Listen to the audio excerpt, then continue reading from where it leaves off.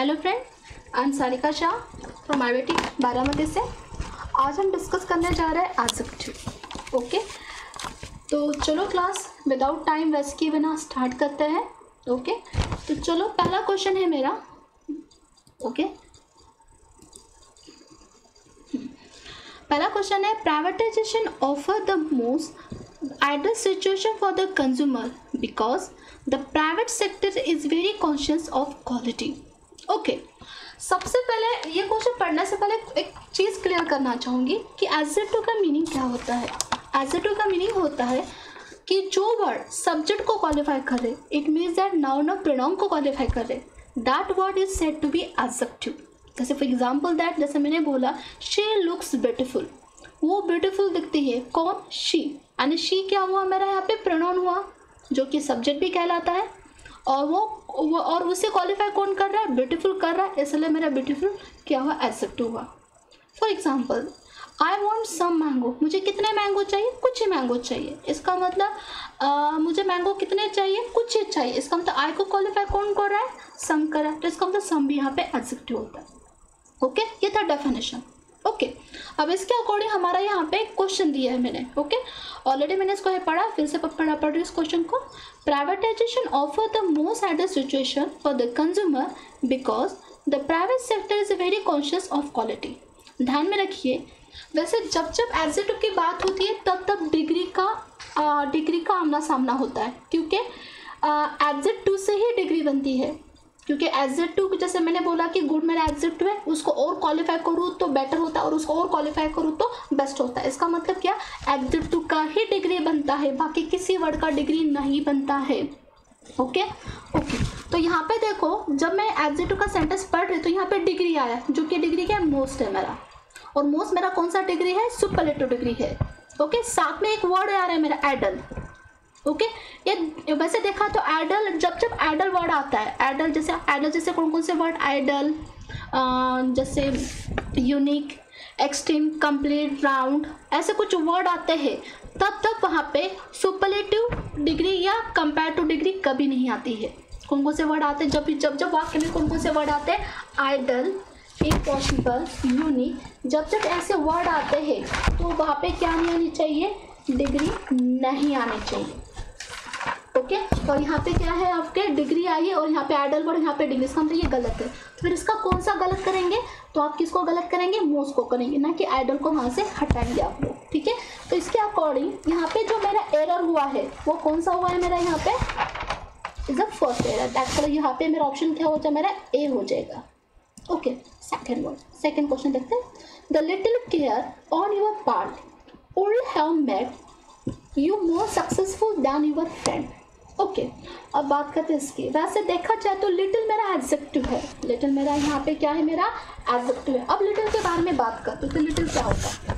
देखिए, हमारे पास में 3 वर्ड होते हैं, little, a little and the little. वैसे लिटिल कब होता है? जैसे मैंने बोला आई हैव लिटिल मनी, और दूसरा वाक्य मैंने बोला I have a little money, तो दोनों में फ़र्क क्या होता है? पहले इसको समझ लेते हैं। Little, I have little money का मतलब होता है I have small amount, I have hardly some amount of money, I have not much money. और आई हैव अ लिटिल का मीनिंग क्या होता है? I have small amount of money. इसका मतलब कहने का मतलब होता है, जैसे आप चाचा को पैसे मांगने जाते हो, हमेशा हमारा चाचा क्या होता है? हमें पैसे नहीं दिया है, हमेशा वो क्या बोलता है? मैं आई हैव लिटिल कर। इसका मतलब कहने का मतलब है कि चाचा से पैसे ही मत मांगो भाई, क्योंकि वो क्या बोल रहा है? मेरे पास थोड़े से पैसे है। इसका मतलब वो कहने का मतलब है क्या है? वो आपको पैसा नहीं देना चाहता है। Is it? मैंने इसका मतलब नेगेटिव वर्ड यूज़ ना करते हुए नेगेटिविटी फॉर्म करता है। जब भी हम मामा को पैसे मांगने जाते तो क्या वजह? जब हम मामा को पैसे मांगते हैं तो मामा भी हमारा क्या बोलता है? I have a little money. इसका मतलब क्या? मामा के पास भी थोड़े से पैसे, लेकिन क्या कि मामा वो देना चाहता है। इसका मतलब कहने का, जैसे मामा ने बोला I have a little money, इसका मतलब क्या? Yes, I have some money, इसका मतलब yes I can give some amount of money. Okay, तो इसका मतलब लिटिल और लिटिल में क्या होता है? पॉजिटिव एंड नेगेटिव व्यू होता है। ओके, तो ध्यान रखना। अब बात करते हैं इस क्वेश्चन की, तो वहाँ पे लिटिल केयर, अब केयर का मतलब क्या? आप ले रहे हो ना इसकी, इसका मतलब कोई पॉजिटिविटी फॉर्म होती है ना, और पॉजिटिविटी फॉर्म होती है तो यहाँ पे तो क्या आना चाहिए? अ लिटिल चाहिए। और यहाँ पे उन्होंने क्या यहाँ पे उन्होंने जो वर्ड यूज़ किया सिंपली क्या किया, लिटिल किया, इसका मतलब ये गलत हो गया। इसका मतलब वहाँ पे सही वर्ड क्या होगा, a little care on your part. Okay, तो यहाँ पे मेरा ऑप्शन क्या होगा, ए is there. Okay, now go to the next questions. He is now making matter a lot of more words by his almost daily apollos for having done so. Okay, अब इस question के बारे में बात करें कि क्वेश्चन क्या है। देखा जाए तो ये वर्ड्स मोर है, मोर कौन सा डिग्री है, ऑलरेडी मेरा कंपेयर टू डिग्री है, और वर्ड्स भी जो है वो भी मेरा कौन सा डिग्री है, कंपेयर टू डिग्री है यहाँ पर। ओके, तो दो ध्यान में रखनी है यहाँ क्लास कि डबल कंपेयर टू डिग्री और डबल सुपरलेटिव डिग्री कभी यूज़ नहीं होती है। जैसे बोलेंगे कैसे, जैसे मैंने बोला शी इज़ जैसे मैंने बोला he is more senior than me, तो मोर भी यहाँ सीनियर तो ये गलत होता है यहाँ पे, क्योंकि दो कंपेयर टू डिग्री नहीं आती वहाँ पे, double compare two degree allow नहीं है। इसका मतलब इसको यदि मुझे सही करना हो तो यहाँ पे एक को हटाना चाहिए, तो यहाँ पे हम किसको हटाएंगे, मोर को हटाएंगे, एंड दिस अनवांटेड वर्ड हुआ है यहाँ पे।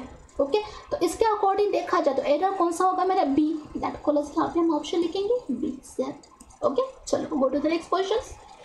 I was surprised to see every student sitting quietly in the class even though the teacher was not present. Okay, question के बारे में बात करें, आई वाज सरप्राइज, मैं काफ़ी सरप्राइज हो गई थी। सी, मैंने क्या देखा, see every student sitting quietly. अब एक काम करते जरा क्वाइटली को जरा चेक करते क्या है, वैसे क्वाइटली क्या होता है, वैसे क्वाइट जो होता है ये आपका एडजेक्टिव है, कौन सा, क्वाइट। क्वाइट क्या आपका, यानी मैंने यहाँ तक स्पेलिंग मैंने देखा ये वाला क्वाइट, तो ये क्वाइट एडजेक्टिव होता है, और किसी एडजेक्टिव को एल वाई लग जाए तो एडवर्ब होता है। इसका मतलब यहाँ पे क्वाइटली क्या है, एडवर्ब है। ओके, अब बात करते हैं एडवर्ब का मीनिंग क्या होता है। जो वर्ड एडजेक्टिव को क्वालिफाई करे that word is said to be the adverb. जो वर्ड किसको क्वालिफाई करे, एडजेक्टिव को क्वालिफाई करे, उस वर्ड को क्या बोलते हैं, एडवर्ब बोलते हैं। सिर्फ एडवर्ब एडजेक्टिव को नहीं, तो इसके साथ ही वो वर्ब को भी क्वालिफाई करता है। ओके, अब इस क्वेश्चन को देखते हैं ये किसको क्वालिफाई हो रहा है। I was surprise to see every student, इसका मतलब वो सरप्राइज हो गया था, इसका मतलब कौन सरप्राइज हो गया था, आई सरप्राइज हो गया। इसका मतलब किसको क्वालिफाई किया गया, आई को क्वालिफाई, आई का मतलब सब्जेक्ट, और सब्जेक्ट को क्वालिफाई करने वाली चीज को बोलते हैं एडजेक्टिव। इसका मतलब यहाँ पे जो वर्ड होगा वो क्या होगा, एडजेक्टिव, और एडजेक्टिव होता है मेरा ओनली और क्वाइट होगा, ना कि क्वाइटली। इसका मतलब यहाँ पे एरर मिला मुझे, और उसका ऑप्शन क्या है मेरा, सी है, तो मैं ऑप्शन यहाँ पे क्या लिखूंगी, सी से। ओके, चलो नेक्स्ट क्वेश्चन करते हैं। The listed chapters of this novel is the most comprehensive of all the chapters in the book. Okay, बात करते हैं इस क्वेश्चन में। The latest chapter of this novel, इस नॉवेल का latest chapter is a more comprehensive. अब novel का जो नॉवेल का कॉम्प्रिहेंसिव पार्ट है वो लेटेस्ट चैप्टर कैसे होगा। जो भी आपका जब आप नॉवेल पढ़ते हो उसमें क्या होता है, पहला पार्ट, दूसरा पार्ट, या फर्स्ट पेज, सेकेंड पेज, ऐसे होता है ना। ओके, इसका मतलब इस कॉम्प्रेस जो भी आप नॉवेल होला उसका कॉम्प्रेसिव पार्ट पढ़ रहे हैं, तो इसका मतलब मिडल में होगा, लास्ट में होगा, बीच में, वो लेटेस्ट नहीं हो सकता है, जैसे ना। इसका मतलब यहाँ पे लेटेस्ट गलत है। वैसे लास्ट और लेटेस्ट में क्या फर्क, वैसे देखा तो यहाँ पे वर्ड आता है लास्ट, आता है आपका कौन सा वर्ड आता है यहाँ पे, लास्ट। लेकिन अभी फर्क जान लेते हैं लास्ट और लेटेस्ट में क्या फर्क होता है करके। लास्ट का मतलब होता है फाइनल वर्ड, लास्ट का मीनिंग क्या होता है, फाइनल वन। जैसे फॉर एग्जांपल अल्फाबेट में जेड लास्ट लेटर था, कल भी था लास्ट, आज भी होगा, या हम चले भी जाए इस दुनिया से तो भी जेड लास्ट का लास्ट ही होगा। बट लेटेस्ट क्या होगा, आज के लिए वो लास्ट होगा लेकिन वो कल चेंज हो सकता है। जैसे न्यूज़, आज की न्यूज आज के लिए लास्ट होगी लेकिन वो कल क्या हो सकती है, चेंज हो सकती है। इसका मतलब ध्यान में रखिए लास्ट और लेटेस्ट में क्या फ़र्क है। इसका मतलब यदि इस क्वेश्चन के गहराई को समझे तो यहाँ पे तो लेटेस्ट वर्ड नहीं हो सकता, इसका मतलब यहाँ पे क्या होगा, लास्ट होगा। और इसके अकॉर्डिंग देखा जाए तो ऑप्शन नंबर मेरा क्या होगा, ए। That option is a. Okay, चलो go to the next question. Next question है, सीमा is senior to me but you are junior to me, but you are junior than me. देखिए यहाँ पे सीनियर एडजेक्टिव है, senior adjective है। Okay, देखिए क्या होता है कि एडजेक्टिव कब आता है, देखो जिस एडजेक्टिव के लास्ट में स्पेलिंग क्या आता है, आई और आता है, जिस एडजेक्टिव के लास्ट में स्पेलिंग आई और आता है जैसे यहाँ पे भी आय हो रहा है और यहाँ पे भी देखो स्पेलिंग आय हो रहा है। जिस एडजेक्टिव के लास्ट में स्पेलिंग आय हो रहा था, आय और जैसे senior, junior, prior, exterior, inferior, तो उसके बाद कभी भी दैन का यूज नहीं करते हैं, दैन का यूज नहीं करते। तो वहाँ पे क्या यूज करते हैं? हमेशा टू का यूज किया जाता है। इसके अकॉर्डिंग देखा जाए, इसके रूल के अकॉर्डिंग देखा जाए तो सीमा is senior to me, there is no problem, but you are junior than me, ये गलत है क्योंकि यहाँ पे तो मुझे क्या वर्ड चाहिए? टू चाहिए भाई यहाँ पे। ओके, तो देखा जाए इसके अकॉर्डिंग मेरा ऑप्शन क्या होगा? फिर D is there, that was option मेरा is D. Okay, go to the next question. He is the most successful man in the world I have ever known, no error. Okay, क्या question दे रहे हैं? He is the most, okay, कोई guess कर पाएगा इस question को? He is the most successful man in the world but I have never. अब देखो जब भी वाक्य में मोस्ट वर्ड आता है तो उससे पहले क्या यूज किया जाता है? द, तो ये सही, इसका यहाँ पे कोई प्रॉब्लम नहीं। सक्सेसफुली उसको, क्योंकि इसका कुछ हो नहीं सकता, इसलिए मैंने देखो कुछ वर्ड ऐसे होते हैं कि जिसको, जैसे मैंने फॉर एग्जांपल जैसे गुड का बेटर, गुड का बेटर बेस्ट होता है, वैसे ब्यूटीफुल का वैसा नहीं हो सकता। ब्यूटीफुल भी एडजेक्टिव है लेकिन उसका डिग्री फॉर्म नहीं हो सकता, जैसे ब्यूटीफुल, ब्यूटीफुल, ब्यूटीफुल नहीं हो सकता। ठीक, इस जब ऐसे वर्ड आते तो उसकी जगह हम क्या यूज़ करते हैं? मोरो, मोस्ट का करते यूज़। इसका मतलब देखिए जब भी एडजेक्टिव होता है, कुछ एडजेक्टिव ऐसे होते हैं कि जिनको ER और EST लगा के उसका मीनिंग थोड़ा सा अटपटाना होता है, तो ऐसे वर्ड के लिए उन्होंने क्या किया? मोरो, मोस्ट को लगाते वहाँ पे। जैसे ब्यूटीफुल का ब्यूटीफुल नहीं हो सकता, इसलिए हम उसके मोर ब्यूटीफुल और मोर ब्यूटीफुल और मोस्ट ब्यूटीफुल बोलते हैं। ठीक उसी तरह सक्सेसफुल को उन्हें वैसे ही बोला है वहाँ पे कि इसका कुछ हो नहीं सकता, इसलिए उन्होंने मोस्ट का यूज़ किया। इसका मतलब यहाँ पे भी कोई गलत नहीं है। इन द वर्ल्ड कोई प्रॉब्लम नहीं है। आई हैव एवर नो, ये भी गलत नहीं है। इसका मतलब देखा जाए तो इससे चारों में भी कुछ मुझे गलत नहीं मिला, इसलिए मेरा ऑप्शन क्या होगा? इज देयर, दैट को ऑप्शन लिखेंगे यहाँ पे, is there. Okay, next question चले। ही often tell us that he does not like anything more than sleeping peaceful, no error. Sleeping peaceful, no error. आप इस क्वेश्चन के बारे में बात कर रहे हैं तो ही ऑफन टेल्स, ठीक है, कोई प्रॉब्लम नहीं दिखा दे रहा। Us that he does not like anything more than. अब यहाँ पे तो डिग्री आई है, डिग्री का दूसरा मीनिंग होता है एडजेक्टिव का आना होता है। ओके, पीसफुली, स्लीपिंग पीसफुली ना, स्लीपिंग कैसा है? पीसफुली। जैसे देखा जाए तो पीसफुली क्या है मेरा? पीसफुली है मेरा एडवर्ब, और एडवर्ब ना। और यहाँ पे क्या बोला है कि डिग्री आई है, डिग्री में इसका मतलब एडजेक्टिव है, और एडजेक्टिव आया है, इसका मतलब यहाँ पे एडजेक्टिव ही आना चाहिए था, बट एडजेक्टिव नहीं आते, यहाँ पे एडवर्ब आ गया। यहाँ पे गलत हुआ ना ये एडवर्ब। देखिए बोला है यहाँ पे, देखा बोला है कि मोर आया है, चलो मोर आया, इसका मतलब डिग्री है। अब डिग्री तो किसी डिग्री आई होगी जिसका मतलब किसी एडजेक्टिव को लेके आई होगी, तो एडजेक्टिव स्लीपिंग का तो नहीं हो सकता, बट ये एडजेक्टिव होना चाहिए था, बट ये तो एडवर्ब हुआ, इसका मतलब ये गलत है। तो यहाँ पे इसका एडवर्ब का एडजेक्टिव करना हो तो क्या होगा?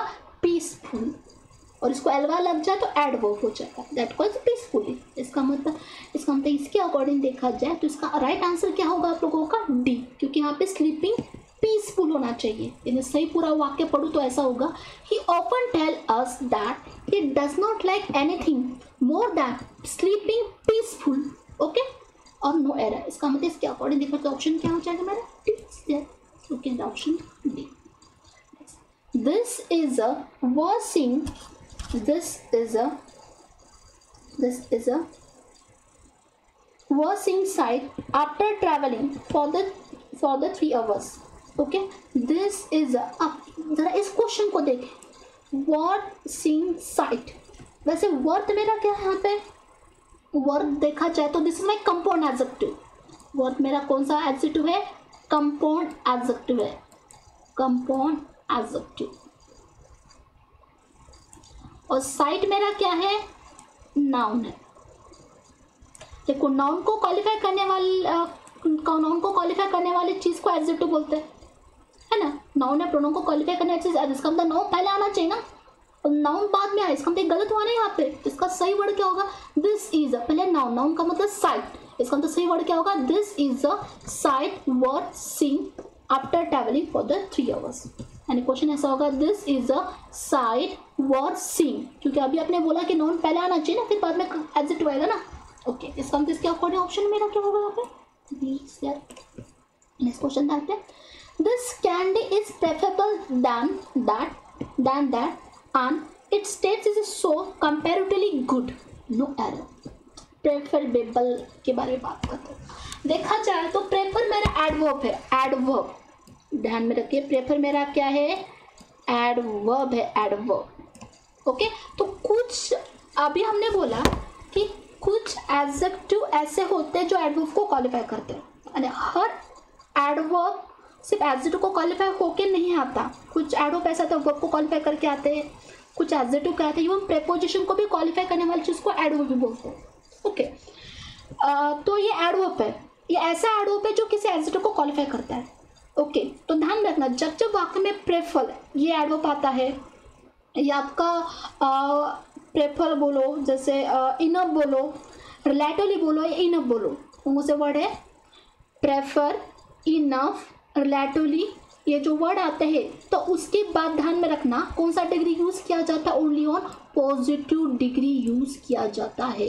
जैसे मैंने बोला coffee is more preferable then T, गलत है, क्योंकि प्रेफरेबल दैन का मतलब कंपेयर टू डिग्री होता है, इसका मतलब गलत है। इसका मतलब सही वर्ड क्या होगा, coffee is preferable to T होगा। तो इसके अकॉर्डिंग देखा जाए, this candy is preferable then कैसा होगा, टू होगा, प्रेफरेबल टू दैट होगा। ओके, ध्यान रखिए, जब भी वाक्य में प्रेफरेबल वर्ड आता है तो कभी भी वहाँ पे जो डिग्री होता है पॉजिटिव होता है, और पॉजिटिव डिग्री में दैन का यूज़ नहीं करते, इसलिए गलत हुआ यहाँ पे, और उसकी जगह कौन सा वर्ड होता है, टू होता है। Okay, next, a holiday by the C is better than the holiday in the mountain. यानी हॉलीडे कहाँ से, by the C is better than the holiday in the mountain. देखो हमेशा जो कंपैरिजन होगा वो सही का सही चीज़ से, यानी उसके लेवल के अकॉर्डिंग होना, जिसका मतलब किसी आदमी का आदमी के साथ कंपैरिजन होता है, किसी थिंग का थिंग के साथ कंपैरिजन होता है, ठीक उसी तरह हॉलीडे कहाँ से, बाय द सी, उसका कंपैरिजन हॉलीडे कहाँ से हुआ, इन द माउंटेन कैसा होगा, बाय द माउंटेन होना चाहिए, क्योंकि मैंने बोला कंपैरिजन सही का सही के साथ होना चाहिए, इसका मतलब यहाँ पे गलत हुआ। तो इसके देखा तो मेरा ऑप्शन क्या हो जाएगा, इसका डी इज दिया, तो ऑप्शन लिखेंगे यहाँ पे डी। ओके, चलो नेक्स्ट स्लाइड के ऊपर आ रहे हैं। He walked as faster as he could so that he would not miss the train to the wall। देखिए, जब भी वाक्य में as आता है, तो वैसे देखा तो ये पॉजिटिव डिग्री है, देखा तो कौन सा डिग्री है, पॉजिटिव डिग्री, और पॉजिटिव डिग्री हो तो वहाँ पे ER का कोई मतलब नहीं है, ER का, इसका मतलब वाक्य गलत होगा। ओके, तो ध्यान में रखें, जब भी वाक्य में एज आता है तो वहाँ पे जो होता है वर्ड हमेशा सिंपल एडजेक्टिव या पीडी वाला फॉर्म होना चाहिए, और पीडी वाला फॉर्म फास्टर नहीं होता, वो क्या होता है, फास्ट होता है। इसका तो सही वाक्य होगा, ही वॉक एज फास्ट एज, इसका मतलब इसके अकॉर्डिंग इसका एरर हो जाएगा मेरा एज है। Okay, go to the next questions. There were no less than 50% present in the room, no error. Okay, there were no less than, अब बात करते लेस वर्ड की। देखो लेस और फीवर, कौन सा वर्ड, फीवर,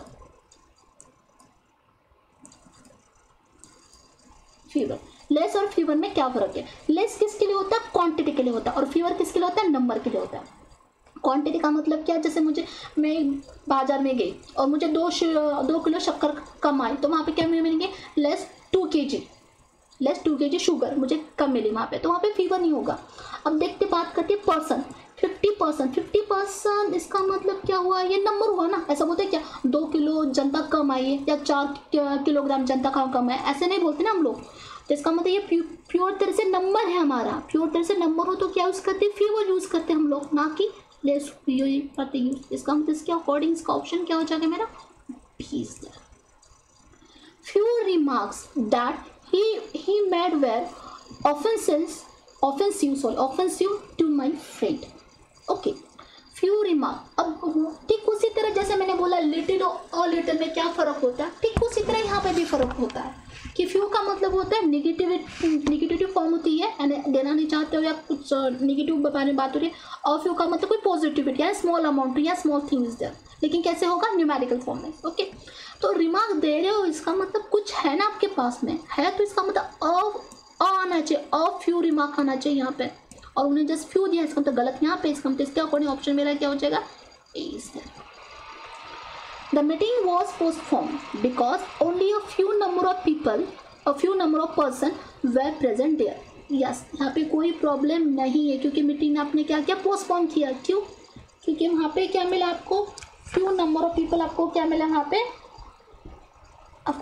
पे, few number of people, few number of person were present there. Okay, वैसे देखा जाए तो वहाँ पे भी एरर है, क्लास एरर है। बोले एरर कैसे, तो ध्यान में रखिए few number of person use नहीं होता, actually small number of person होता है। भले आप बोलेंगे मैम ये तो सही है बट ये एक्चुअली क्या होता है, एक वर्ड ऐसा होता है कि जिसका रीजन यूज हो सकता है, वो वर्ड ही ऐसा होता है कि वहाँ पे स्मॉल नंबर ऑफ पर्सन ही होता है यूज। ओके, ये ध्यान में रखेंगे यहाँ पे। ओके, तो यहाँ पे इसके अकॉर्डिंग देखा जाए तो मेरा ऑप्शन नंबर हो जाएगा मेरा प्लीज। नेक्स्ट वाला question, the tiger is as Swift as any animal. अब बात करते हैं एनी के बारे में, बात करते हैं एनी। जब भी आप कंपैरिजन करते हो किसी टाइगर का एनिमल के साथ कंपैरिजन किया, ओके, और वाकई में जब एनी वर्ड आता है तो वो उसके साथ अदर भी आना चाहिए। कौन सा वर्ड आना चाहिए, एनी अदर वर्ड होना चाहिए, ध्यान में रखिएगा। जैसे मैंने बोला है कि Kapil is better the any bowler, any other bowler होना चाहिए। उसी तरह टाइगर का भी वैसा होता है, जब भी आप कंपैरिजन करते हो और वाकई में एनी आता है उसको लग के क्या आना चाहिए, अदर भी आना चाहिए। इसका मतलब उन्होंने मिसिंग किया अदर को, तो इसका मतलब गलत हो गया। इसका मतलब इसके अकॉर्डिंग ऑप्शन नंबर क्या हो जाएगा, इसका सी हो जाए, क्योंकि राइट आंसर है the tiger is as Swift as any other animal. Okay, next वाला, ही इज द टॉलेस्ट, सही है क्योंकि द है, डिग्री सुपरलेटिव है, कोई प्रॉब्लम नहीं। Then anybody in the school, okay, anybody नहीं होगा, पूरे स्कूल में टॉलेस्ट है ना, इसका मतलब पूरा होल स्कूल ले रहे हो, होल स्कूल ले रहे हो, इसका मतलब एनीबडी नहीं आना चाहिए, तो एनीबडी नहीं है तो क्या होगा, ऑफ ऑल होगा, क्या होगा, ऑफ ऑल। ओके, चलो यहाँ तक आई थिंक आया आपको, यहाँ तक आपके क्वेश्चन हो गए क्लास। आगे की तरफ चलते हैं। Could you give me any money to buy food? ध्यान में रखिए एनी और सम का यूज कहाँ पे किया जाता है, तो एनी और सम, एनी तो नेगेटिव सेंटेंस में होता है और सम तो पॉजिटिव सेंटेंस में होता है, और इंटरगेटिव सेंटेंस तो दोनों का दोनों यूज किया जाता है। उसमें भी ध्यान में रखिएगा कि could you give me any money, जैसे मनी जो है, मनी ये एक अमाउंट है, ओके, मनी जो वैसे देखे तो अमाउंट है, और अमाउंट हो तो वहाँ पे क्या यूज़ करते हैं, सम का यूज़ करते हैं, और कुछ नंबर हो तो हम किसका यूज़ करते हैं, एनी का यूज़ करते हैं। इसका मतलब इसके अकॉर्डिंग यहाँ पे वर्ड होगा सम होगा, ये हमारा ओ है, ठीक है, सम है, नॉट अ सेम है। ओके, नेक्स्ट वाला क्वेश्चन, इसके अकॉर्डिंग इसका ऑप्शन क्या हो जाएगा, मतलब बी सर। ओके, ध्यान में रखिएगा एनी और एनी जो होता है नेगेटिव सेंटेंस में होता है, सम पॉजिटिव सेंटेंस में होता है, और इंटरगेटिव से में एनी भी सही है और सम भी सही है, लेकिन ध्यान में एनी में और क्या फिर एनी नंबर के लिए होता है और सम क्वांटिटी के लिए होता है, और मनी क्या क्वांटिटी है, इसलिए यहाँ पे सम होगा। Could you give me some money to bye food, next वाला, और इसके अकॉर्डिंग मेरा ऑप्शन लिखा यहाँ पे बी है। The privatisation of the most adult, अभी मैंने बोला जब भी एडल वर्ड आता है तो मोस्ट नहीं आना चाहिए, हम आगे पढ़ने की कुछ जरूरत ही नहीं पड़ी मुझे, मेरा ऑप्शन यहाँ पे आ गया है। चलो next, no less than 100 audience are sitting in the hall and waiting for the final performance. Okay, जब भी मैं लेस के बारे में बात करूँ, ऑलरेडी मैंने डिस्कस किया कि जब भी आप नंबर करते हो तो वहाँ पे लेस ना यूज़ करते, वहाँ पे क्या यूज़ करते हैं आप लोग, फीवर यूज़ करते हो। क्या यूज़ करते हो आप लोग, फीवर यूज़ करते हो। इसका मतलब यहाँ पे लेस गलत है, इसका मतलब ऑप्शन क्या होगा यहाँ पे, ए। ओके, चलो ये था आज का लेक्चर एडजेक्टिव के ऊपर। ओके, आने वाले नेक्स्ट सेशन में हम लेने जा रहे हैं प्रोनाउंस, ओके, जो कि आपको काफ़ी होगा यूजफुल होगा। Okay, so thank you guys, bye.